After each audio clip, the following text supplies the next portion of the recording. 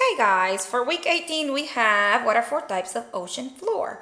So I made this sheet and this is the way it's going to look when you download it. And then what I had my kids do was add different elements and different textures to it as we study the different parts of the different types of ocean floor. And I'll show you what we did. For the continental shelf, we glued sandpaper right there on the continental shelf, and it's, it has the little gritty feeling, so it's like sand. Then for the abyssal plains, we put this. I found this at the craft store. It's a camouflage foam sheet. I just happened to see it, and I just thought it looked like, dirt and sediments and stuff, so that's why I grabbed it. And that's what they use for abyssal plains. But you can put whatever you want to put on there, construction paper, tissue paper, whatever you like. It's just my idea with these kinds of projects is that we add different textures to all the different features that we're studying, so when they're building it and putting it together, they can feel it, they can remember, they can put it together, glue it, and it helps them remember what we're learning, the memory work. So we put that on the abyssal plains.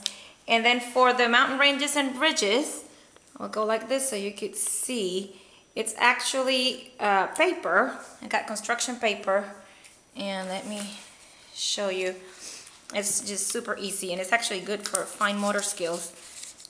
Just fold and you press, and you turn it, and then you fold again, and you turn it, and then you fold again, and so that way you're making your little mountain ranges and ridges, and you just keep going until you get enough to cover your mountain ranges and ridges. And then for ridges, we just put a little piece of yarn on the top, just kind of to represent the ridges on the mountain ranges.